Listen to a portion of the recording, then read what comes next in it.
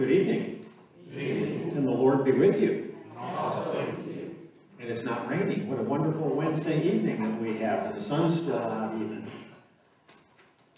A few announcements as we begin our worship tonight. Reminder that we have one more Wednesday evening service, and then after that it'll be Holy Week, and we'll have Monday, Thursday, and Good Friday services that week. We do have a new Member Sunday coming up on Palm Sunday, March the 24th. So please plan to stay after worship for that.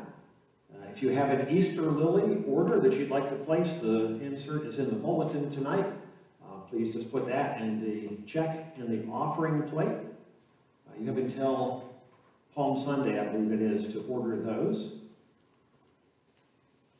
And the Easter sign-up sheet is on the Easter breakfast sign-up sheet is on the bulletin board out in the hallway, the narthex. So if you're going to be with us for the Easter breakfast, if you can provide some of the food, we would certainly appreciate that if you could sign up. Anything else we need to share tonight? If not, as we move into worship, we're continuing with our theme of promised treasures. And the treasure we're thinking about tonight is that of bread, the sustenance that God gives to us. But even beyond that, thinking of Jesus when he says, I am the bread of life, and the sustenance that he gives us, not just for this life, but for life eternal. With that in mind, let's stand and sing our opening hymn.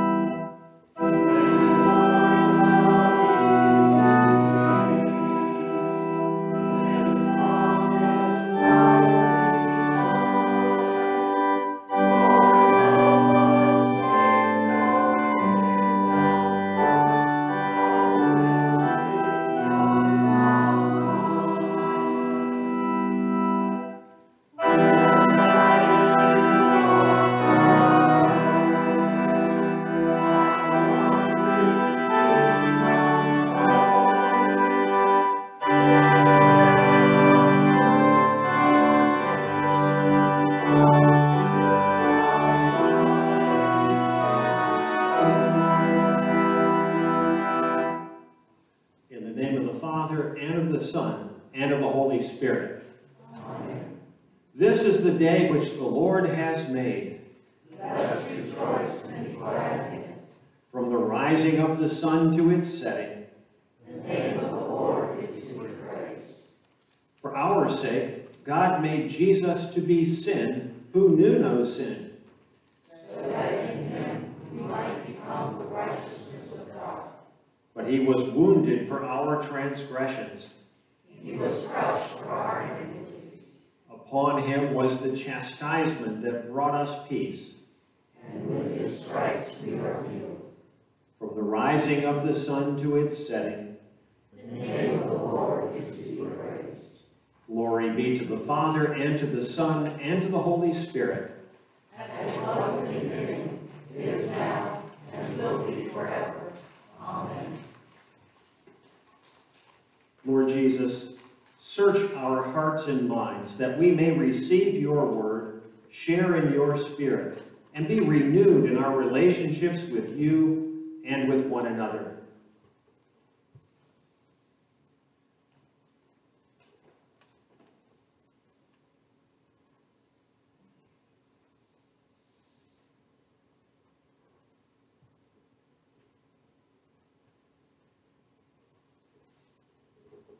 With humble hearts, let us pray together. Lord Jesus, the Father's only Son, the King of kings and Lord of lords, hear us as we pray. We confess that we have not lived our lives as we ought, forgetting that you have called us to be the salt of the earth.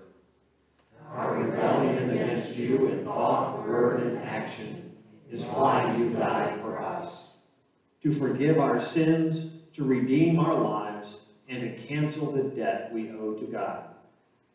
With hearts that are humble and lives that are grateful, help us to receive your grace, bow before you in worship, and confess that you alone are Lord, to the glory of God the Father.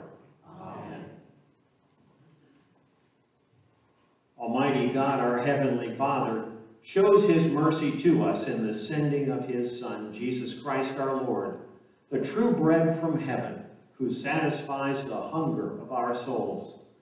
As a called and ordained servant of Christ, and by his authority, I forgive you all your sins, in the name of the Father, and of the Son, and of the Holy Spirit. Amen. Let us pray. Lord Jesus Christ, you reveal yourself as the bread of life, who satisfies all the hungry souls that return to you in repentance and faith. Renew our hearts and minds during this Lenten season, as we receive the promise and treasures of your word. For you live and reign with the Father and the Holy Spirit, one God, now and forever. Amen.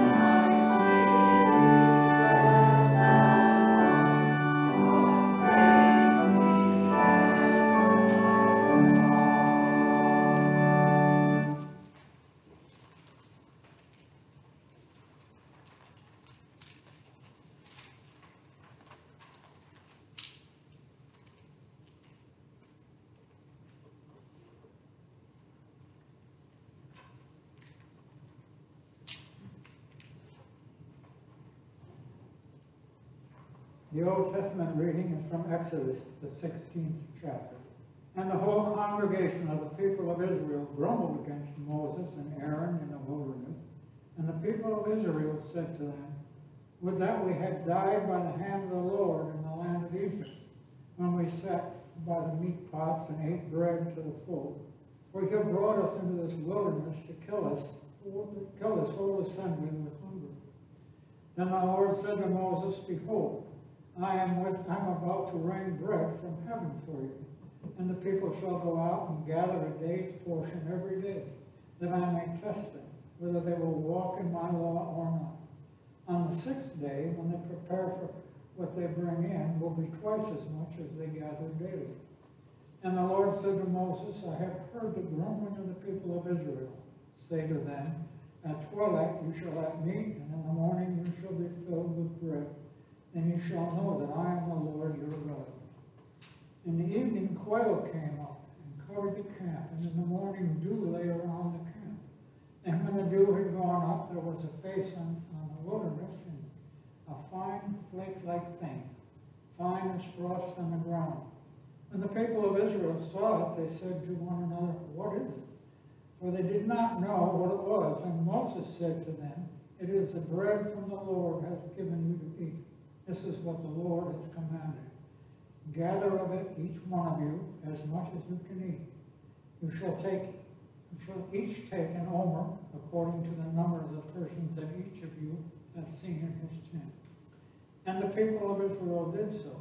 They gathered some more, some less, but when they measured it with an omer, whoever gathered much had nothing left over, and whoever gathered little had no lack. Each of them gathered as much as he could eat. O Lord, have mercy on us. Thanks be to God. The law of the Lord is perfect, Reviving the soul. the testimony of the Lord is sure. Making wise the simple. The precepts of the Lord are right. Rejoicing the heart. The commandment of the Lord is pure. Enlightening the eyes. The fear of the Lord is clean. Enduring forever. The just decrees of the Lord are true. And righteous altogether. More to be desired are they than gold, even much fine gold. Sweeter also than honey, and fragrance of the honeycomb. That the words of my mouth and meditation of my heart Be acceptable in your sight, O Lord, my rock and my redeemer. glory be to the Father, and to the Son, and to the Holy Spirit. As was in the beginning, is now, and will be forever. Amen. The epistle is from 1 Corinthians, the 10th chapter. I want you to know, brothers, that our fathers were all under the cloud, and all passed through the sea, and all were baptized into Moses in the cloud and in the sea, and all ate the same spiritual food, and all drank the same spiritual drink. For they drank from the spiritual rock that followed them, and the rock was Christ. I speak as to sensible people, judging for yourselves what I say. The cup of blessing that we bless, is it not participation in the blood of Christ? The bread that we break, is it not a participation in the body of Christ? Because there is one bread, we are many, are one body, for we all partake of the one bread. O Lord, have mercy on us. Thanks be to God. Return to the Lord your God, for he is precious and merciful. Slow to anger and abounding in steadfast love. The Holy Gospel according to St. John, the 6th chapter. Glory to you, O Lord. Jesus then said to him, truly, truly, I say to you, it was not Moses who gave you the bread from heaven, but my Father gives you the true bread from heaven. For the bread of God is he who comes down from heaven and gives life to the world. They said to him, Sir, give us this bread always. Jesus said to them, I am the bread of life. Whoever comes to me shall not hunger, and whoever believes in me shall never thirst. But I said to you that you have seen me, and yet you do not believe. All that the Father gives me will come to me, and whoever comes to me I will never cast out. This is the gospel of the Lord. Praise to you, O Christ.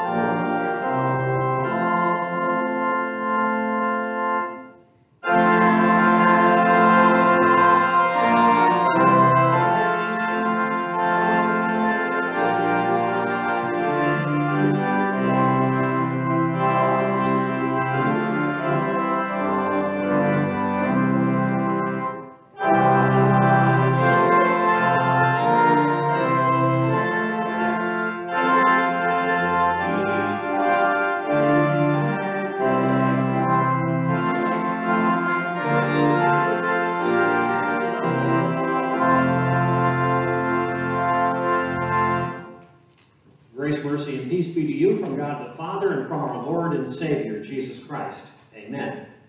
The text for tonight's message comes from the multitude of readings that we had tonight, primarily from the Old Testament and from the Gospel. But I share with you these words. Jesus said to them, I am the bread of life. Whoever comes to me shall not hunger, and whoever believes in me shall never thirst. Brothers and sisters in Christ, bread is one of those staples. We all complain about the price of bread now. I think we were complaining about the price of bread when it hit $1 or $2. And I think the ones that you see in the store now are more like $4 or $5 if you want a better bread of any kind. But it's one of those things that you have to sustain life. Our Old Testament reading tonight, I always love hearing what Israel had to say as God led them out from Egypt. Complaining, of course, that they were having to make these bricks without straw and that they were slaves and that life was so terrible and difficult. Lord, save us. And God saves them and sends Moses there to lead them out. And almost as soon as they come out of Egypt, they start to grumble and complain against Moses and Aaron, and certainly it's against God. Why did you lead us out here just so we would die in the wilderness? And almost as soon as they had left, they're remembering the glory days back in Egypt, where they were slaves, where they were complaining about making those bricks and the work that they had to do. But oh, there were pots that were full of meat and life was good. Oh, we should have just died back there, not out here in this wilderness. We need something to eat. Moses, we need something to eat. And God tells Moses, something great is about to happen. I'm going to rain bread down from heaven on the people. Now, in Sunday school, we all learned about the manna. And we've always talked about the manna that God provided. And, you know, as kids, we all learned that it's bread that God provided. They went out and they collected up in the morning. But what I didn't know until I got to the seminary and took Hebrew was that the word manna is actually a question. It's not a statement of what this is. It's a question of what is it? That's what it literally means, manna. It's what everyone was saying when they came out of their tents that morning. They're looking around and there's this flake-like stuff all over the place. Manna, what is it? It's bread from heaven that God has provided to sustain his people, to provide for their needs.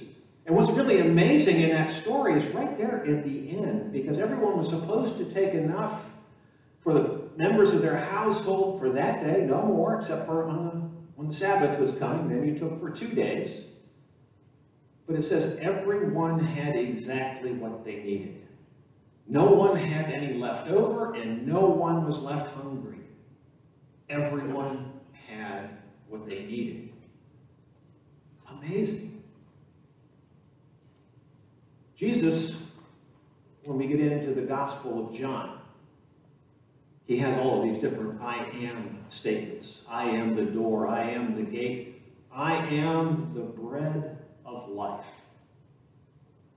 He talks to people that he's going to feed them and sustain them. And he specifically goes back to the manna that came when God provided for Israel. The bread that rained down from heaven wasn't from Moses, he says, it was from God. And it was provided to sustain the people, but I am the bread of life. Jesus has come to sustain his people, to feed us with exactly what we need. And there's a lot of debates, of course, on John 6, is it speaking about the Lord's Supper or not, and all those kinds of questions come up. Certainly it is speaking about the Lord's Supper, but much more than that. It's talking about Jesus himself.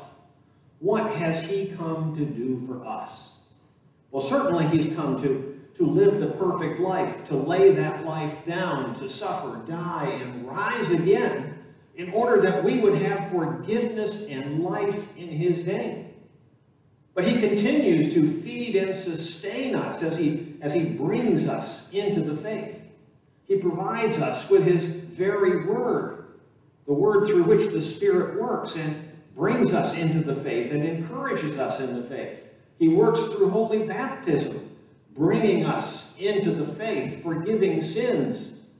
He works through the Lord's Supper, where his body and blood are truly present in, with, and under the elements of bread and wine. What is it that we need? What is it that we want God to provide for us? Well, if we're like Israel, we probably have a whole long list of things. And whatever is currently bothering us is the thing we want God to provide. Why, God, did you bring me here to Mechanicsville, to St. Paul Lutheran Church, just for this mess that I'm in? Why am I having to go through this in my life right now? And what we find is Jesus has come. But no matter what we're enduring, whatever kind of troubles or blessings or things that are going on in our life that we are going through right now, he's truly present here with us, sending his Spirit to guard and protect us, sending his angels to do the same, coming to us through the elements that he has promised of word and sacrament, his chosen means of grace, to feed and sustain our faith. When you think of nothing that was short for the people of Israel, that's really what he's doing for us as well, isn't it? Think for a moment about the feeding of the 5,000. There's actually a surplus that was there. He started out with a few fish and a few loaves and went around and fed everyone and ended up in baskets after everyone had eaten with more than what they started with. And that's another reminder for us of just how much grace does God have for us. How much is he showering down upon us? Well, if you think in terms of Exodus and the manna, it's exactly what we need. It's sufficient for whatever that need might be in our life, whether it's for food or daily care or assurance and forgiveness that we need. It's everything that we need. And yet we still grumble, don't we? Lord, why don't I have? Lord, why is this happening to me? Lord, this isn't right. This isn't fair. Why did you bring me here for this? And the Lord says, I have what you need. Come to me. Receive from me. Here, take it. My word, my sacrament. This is what you need in order to get through this life. And he hasn't promised us exactly how long this life is going to be, but he has assured us that we have a Savior.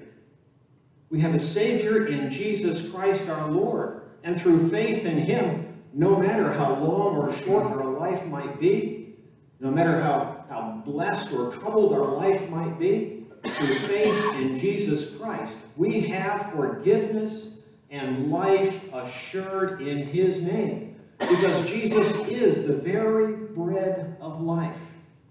The one who comes to us, brings us into his kingdom, sustains us in the faith, and brings us into life eternal with him. Tonight he's calling us once again to look at the blessings of God, how God cared for Israel in the wilderness, providing for the needs that they had, even when they were grumbling against him. How he provides for our needs with word and sacrament, offering forgiveness and life, even as we often grumble and complain.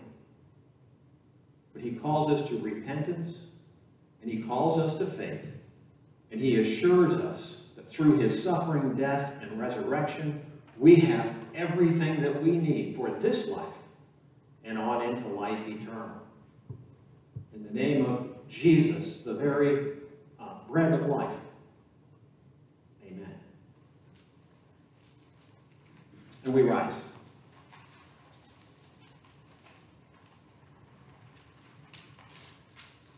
God has made us his people through our baptism into Christ. Living together in trust and hope, we confess our faith. I believe in God the Father Almighty, maker of heaven and earth, and in Jesus Christ, his only Son, our Lord, who was conceived by the Holy Spirit, born of the Virgin Mary, suffered under Pontius Pilate, was crucified, died, and was buried. He descended into hell. The third day he rose again from the dead. He ascended into heaven and sits at the right hand of God the Father Almighty. From thence he will come to judge the living and the dead. I believe in the Holy Spirit, the holy Christian church, the communion of saints, the forgiveness of sins, the resurrection of the body, and the life everlasting. Amen. And for our catechetical instruction tonight, we're looking at the 6th and 7th petitions of the Lord's Prayer. What is the 6th petition of the Lord's Prayer? And lead us not into temptation. What does this mean? God tempts no one. We pray in this petition that God would guard and keep us so that the devil, the world, and our sinful nature may not deceive us or mislead us into false belief, despair, and other great shame and vice. Although we are attacked by these things, we pray that we may finally overcome them and win the victory. What is the 7th petition of the Lord's Prayer? But deliver us from evil. What does this mean? We pray in this petition, in summary, that our Father in heaven would rescue us from every evil of body and soul, possessions and reputation, and finally, when our last hour comes, give us a blessed end, and graciously take us from this valley of sorrow to himself in heaven.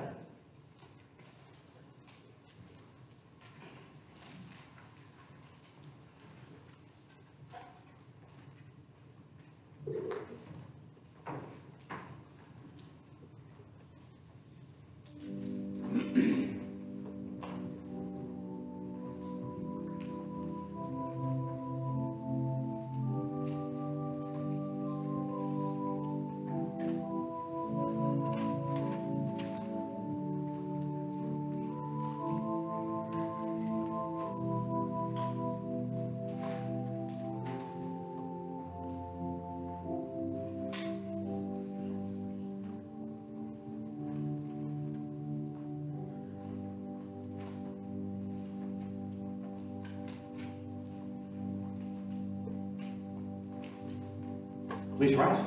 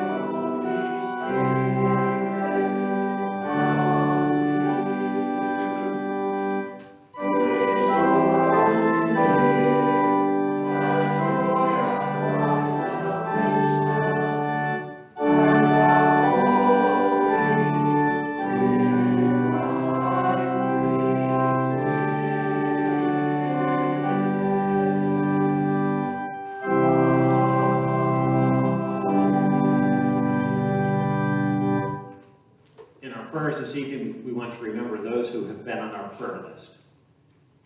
Gracious God, Father of our Lord Jesus Christ, we thank you for blessing us with the opportunity to meditate again on the cross of Christ and receive your promised treasures.